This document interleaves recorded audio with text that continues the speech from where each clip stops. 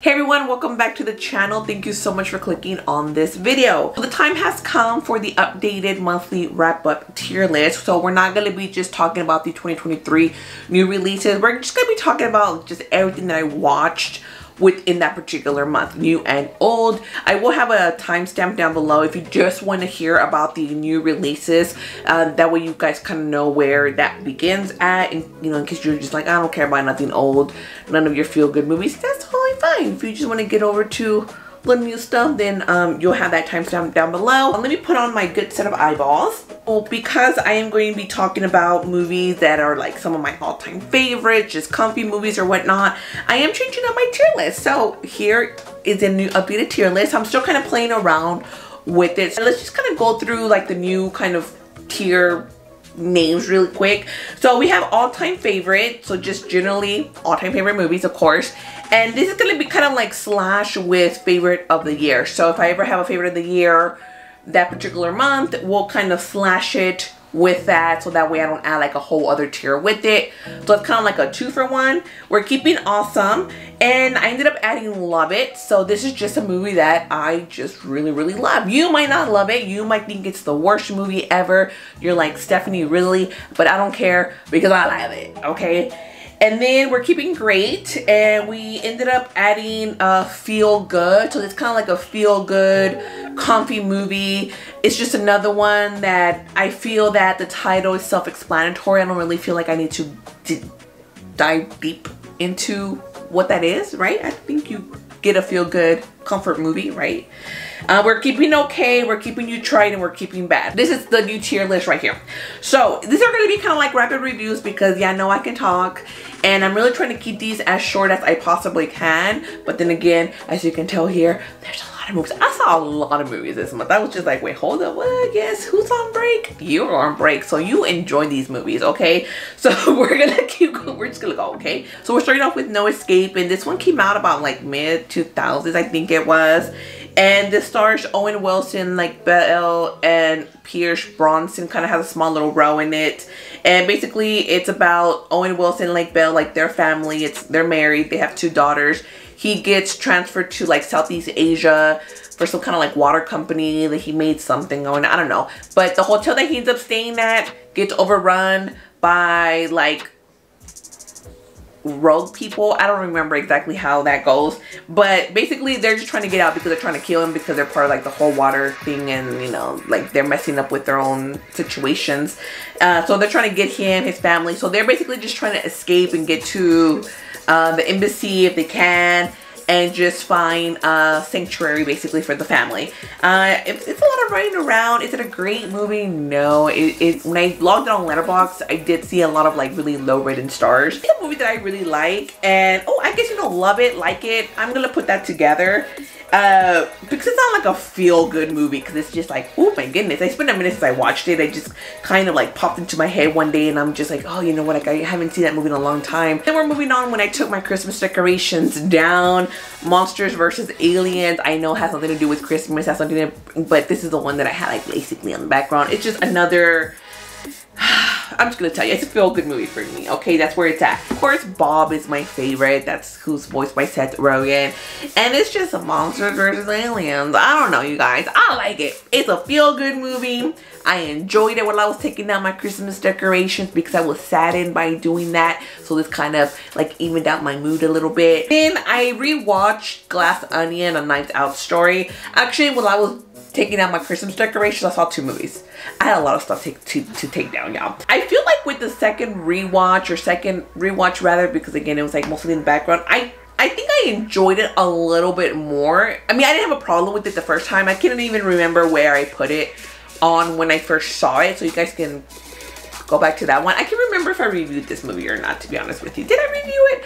I think I just talked about it in my monthly wrap-up, and I think I talked about it in the November, because I saw it in theaters and it had a theatrical release first, and then it came out on Netflix. I prefer Knives Out, the first one, but it's still a really good movie. So I'm gonna actually put it under great. And I think last time I had it maybe like under enjoyable, so it did definitely go up. Then we're gonna keep moving on to Nick and Nora's Infinite Playlist, Kat Denning, Michael Cera. Side note, I don't know what it is about Michael Cera, y'all. he is so dang hot for me. He's like my nerdy boyfriend. Like I will be all up on that right there.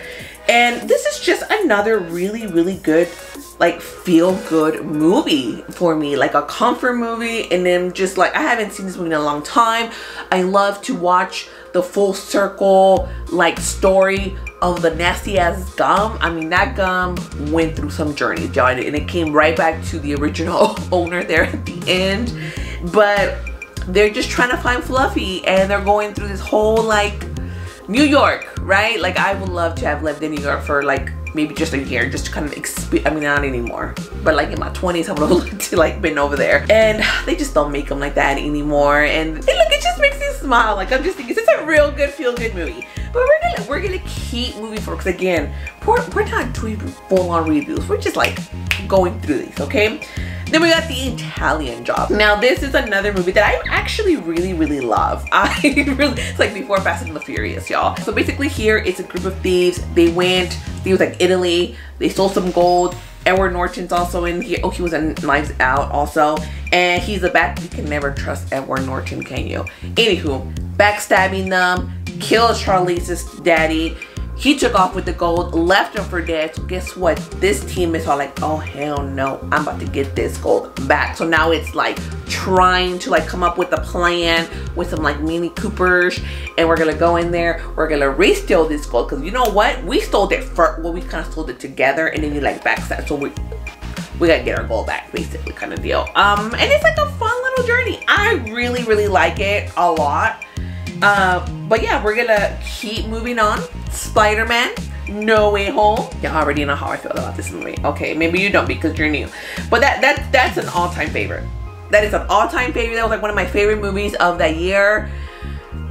It's like cry. Spoiler alert if you haven't watched it. The movie's been out for quite a minute. I love that we got all the Spider-Mans back into the multiverse. So freaking awesome. I have a review on it, so again, we're not gonna talk about it, but I love it. It's so, so good. Then we're gonna move on to Captain Phillips. I'm the Captain Now, based on a true story. Tom Hanks, he's like the captain. He's Captain Phillips, obviously. He's going through the Somalian, I was about to say Somalian desert, not the desert, a little sea, and the pirates, they jump on board. Ooh, they're about to kill you. No, they're not trying to kill them. Okay, they're trying to rob them. All-time favorite. It's like one of my favorite, like all-time favorite movies.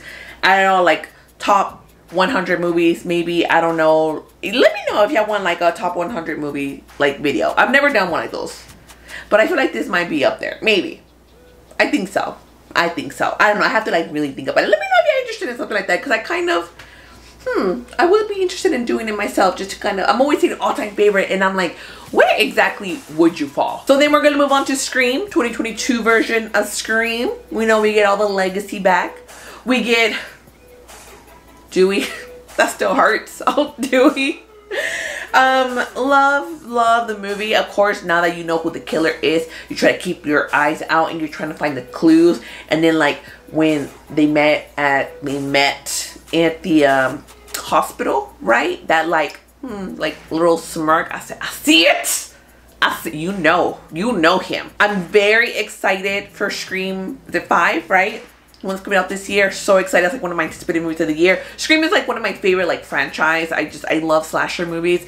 You already know I don't like scary movies, but like it's not a scary movie, it's like a slasher movie. Well, it is. It's not like, it's a slasher movie. Okay. I think I ended up moving it up from when I did my like honorable mentions, because then like I rewatched it and I was like, I don't know why I moved you down so far. Like I was so ashamed that I did that. But yeah, I ended up moving it back up. So it's number 13, and I think like when I did my list, I had it like at number 17. Because like when I did my honorable mentions on TikTok, you can check it out on TikTok. I've been doing more videos on TikTok, especially since I haven't been doing videos here. Just kind of like quicker things on there, so you can check me out there. Then we're moving on to The Hating Game. And it took me a hot minute to watch this movie. It really, really did. The Hating Game book was part of like our book club book. I can't remember when it was.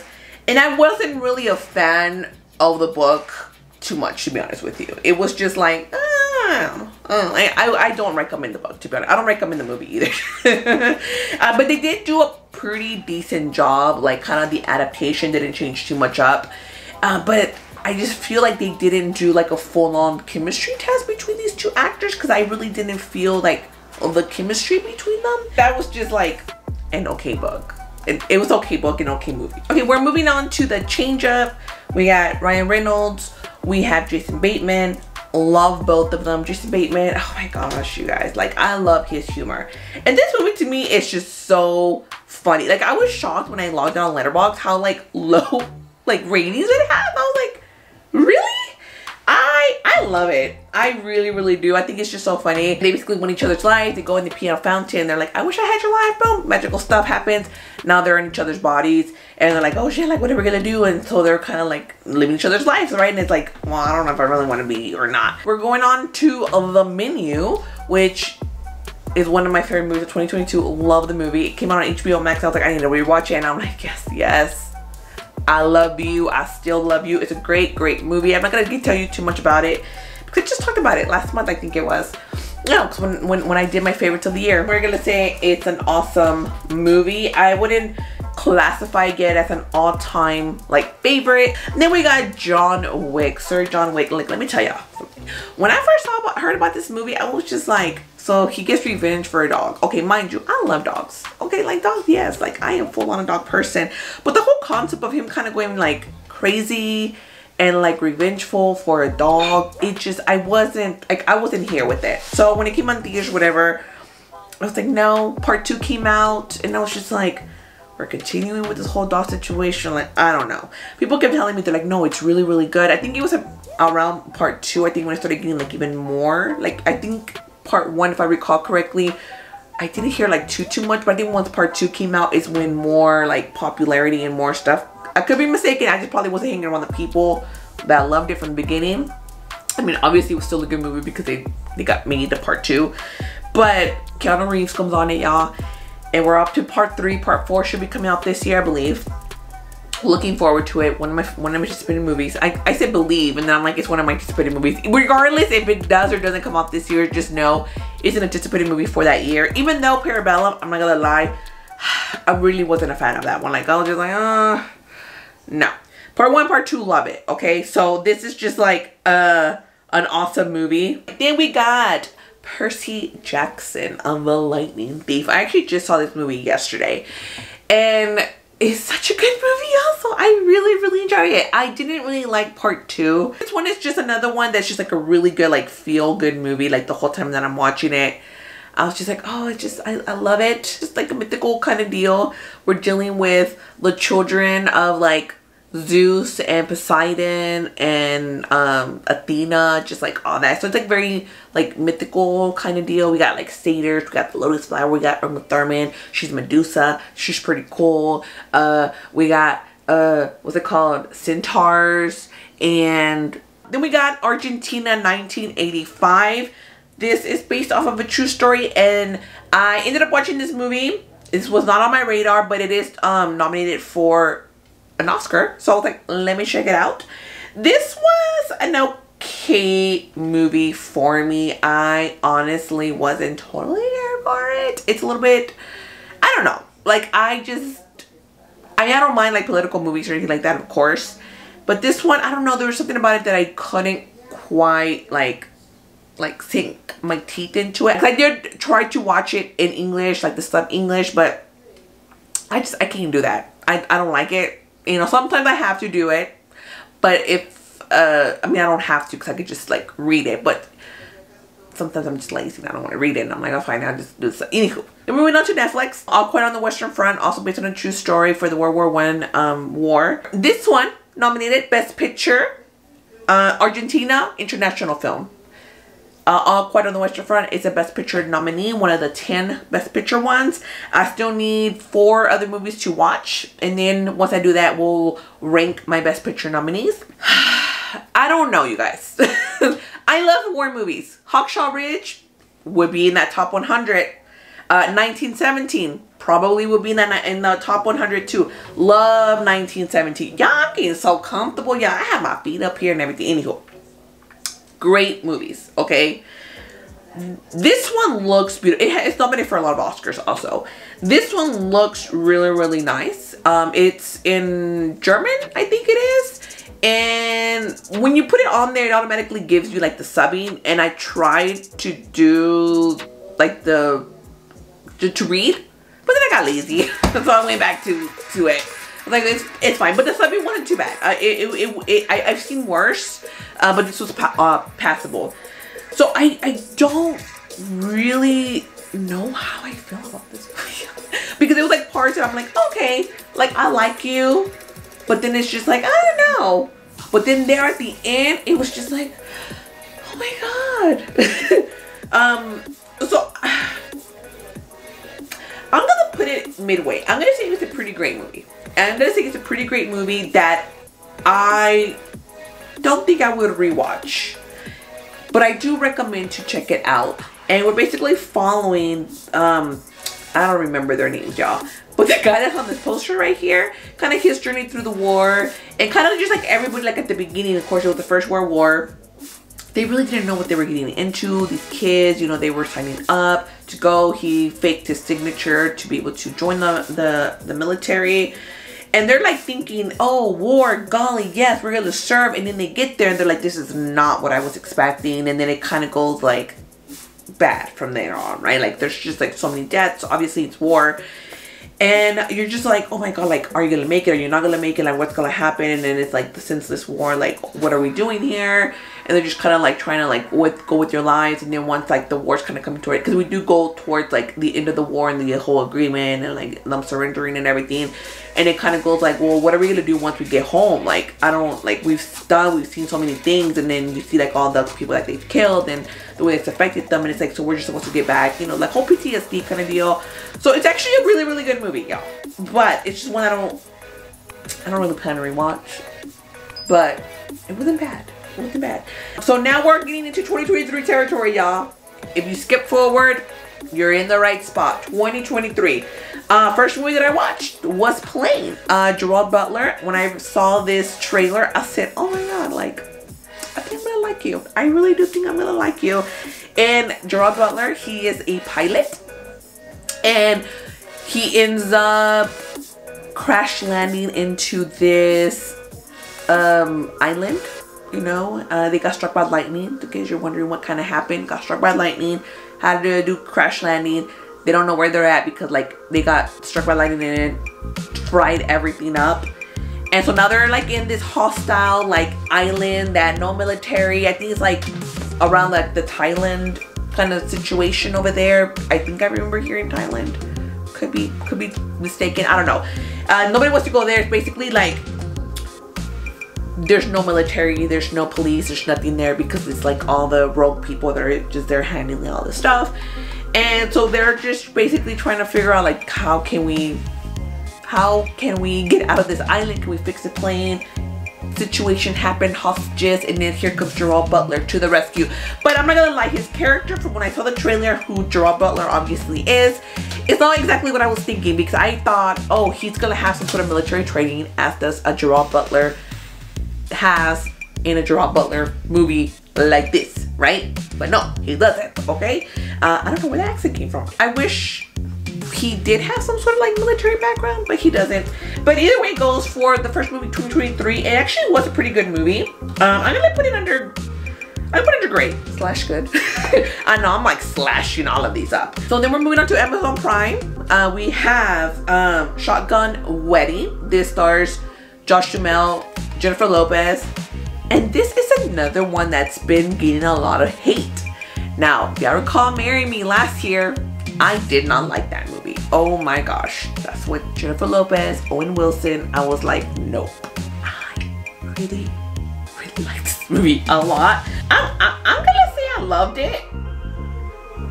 I loved it. I laughed so much. I don't know if it's because I was at work and I was just laughing. So I don't know, you guys. I don't know. But I really enjoyed it, okay? It just gave me all like the cheesy like 2000s rom-com like action movie. Anywho, whatever. We have a Stephanie dictionary that's gonna be starting in 2023, and that's a word that's going in there, okay? It just gives you all those vibes. It's a good time. Like, is it a great movie? No. Does it have flaws? Yes. Will you have fun? Yes.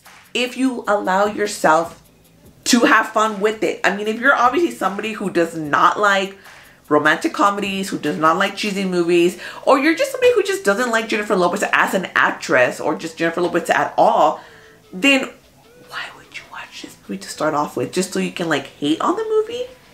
Like, why would you even put yourself through those situations? It's all I'm saying, okay? So I really liked it. I had a lot of fun with it. I had my mom watch it over the weekend and she really enjoyed it as well. But yes, it's not getting the greatest reviews. My battery's about to run out, y'all. Hold on. So moving on to Netflix, we have You People.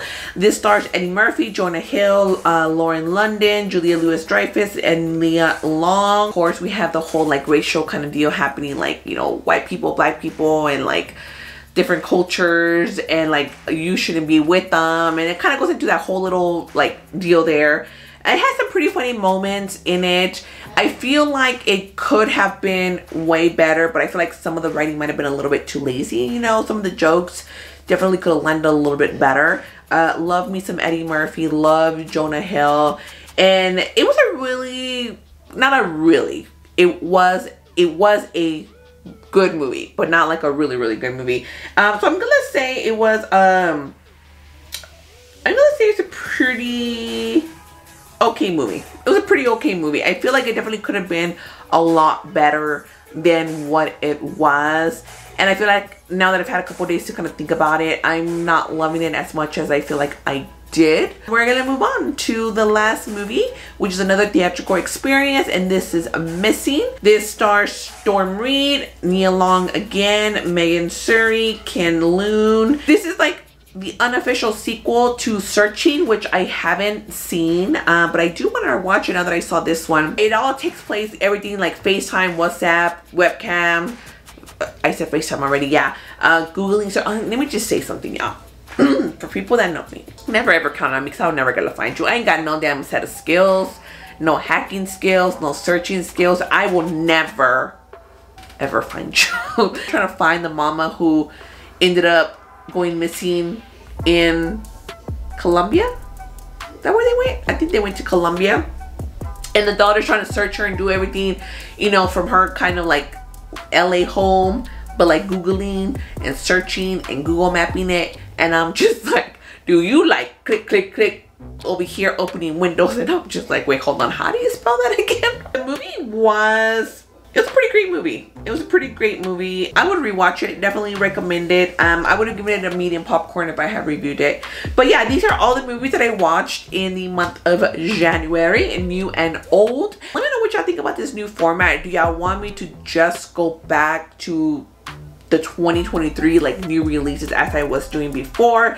I just thought it would be something like new and different, and maybe you guys would enjoy it, so you guys can maybe get like different recommendations on like other movies, whether you've seen them or not.